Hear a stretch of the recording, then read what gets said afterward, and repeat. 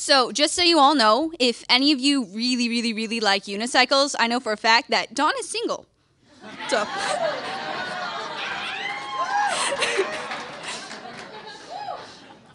All right, so my embarrassing moment wasn't really a moment per se. I have a really unfortunate disease, I guess. It's called Peter Parker syndrome. And that just means that no matter how well-meaning I am, I'm going to end up having really horrible luck. And it's going to, bite me in the ass. So, a couple of years ago, I was going through kind of a hard time. And I decided, I'm going to try new stuff. I'm going to be a better person. Don't try new stuff. Don't try new stuff. I went really radical. I shaved my head. I stopped wearing shoes. And then I just started carrying all these bags everywhere because I really wanted to be prepared for life. So I had this bag for yoga, and I had this bag for working out, and I had the bag for my shoes. Every time people told me, you're in a building, you need to wear shoes. And then I had my bag for all of my schoolwork and then all of the books in case I wanted to study. I was prepared.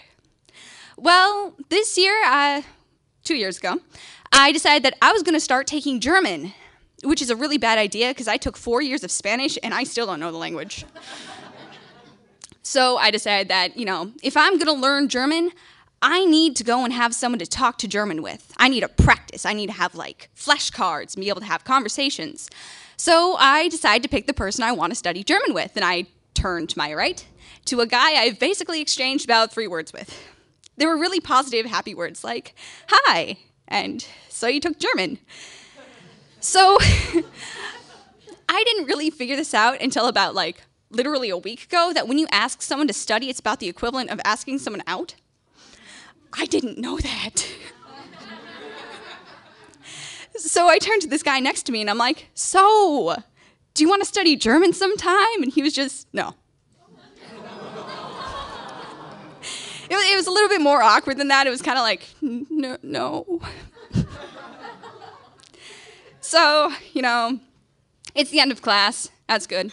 So I'm packing up all of my things, all of my many, many bags, and I set off to walk back to my dorm. So I lived in Niskanen, and if you know anything about NDSU campus, here are where all the normal dorms are, and here's Niskanen, 8 to 10 blocks away. So I start walking home, and, I'm just walking along, bare feet, shaved head, 7 bags. I kind of look like a cross between a hippie and a hobo.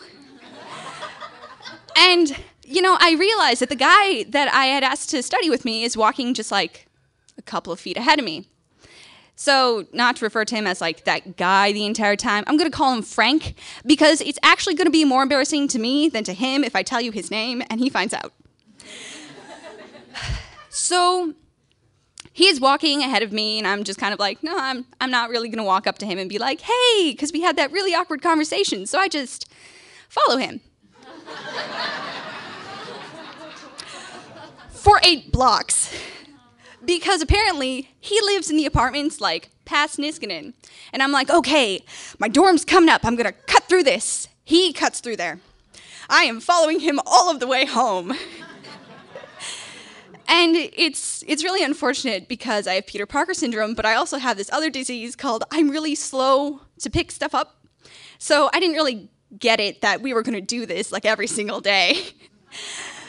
So, Peter Parker syndrome again. German isn't a Tuesday, Thursday class. It's not a Monday, Wednesday, Friday class. This is a Monday, Wednesday, Thursday, Friday class. I was following him home 4 days a week. So, eventually it's getting a little bit creepy for me. And I have the brilliant idea of being yeah, hey, I saw you walking home. And I bet he kind of noticed that I had been following him, because after that, he just kept walking faster. So, this goes on for about a month, because I'm really slow on the uptake.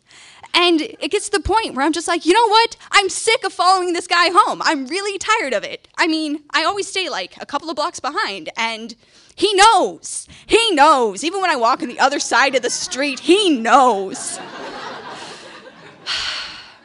So I'm like, you know what? I have all of these bags. I have like a yoga bag and a workout bag. I'm just going to go over to the wellness center. I'm going to do that. So I walk over to the wellness center. Everything's going awesome. I don't see Frank anywhere. I handed my card to the people at the wellness center, and that's the day I found out Frank works at the wellness center.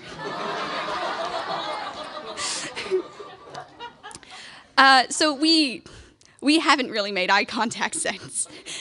Sit down at the same computer, or like side by side. That screen is the most interesting thing either of us have ever seen. We don't exchange words. But it's really lucky. I think my Peter Parker syndrome is dying off a little bit, because about maybe 3 weeks ago, we get an order at Jimmy John's, and I work at Jimmy John's too. So we get this call. We get this call from this girl, and she's like, hey, I want to make an order for like a week from now, and I want this to go over to the wellness center, and I want you to write on the sandwich, I'll see you in 5 days. Because it's, the girlfriend to her boyfriend. It's going to be break soon.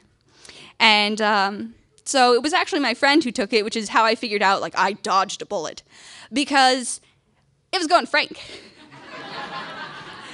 And I'm really, really sure that if I would have delivered the sandwich and he would have opened it up and see you in 5 days...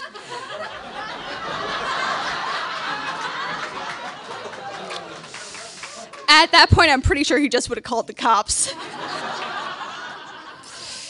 Yep. Thank you.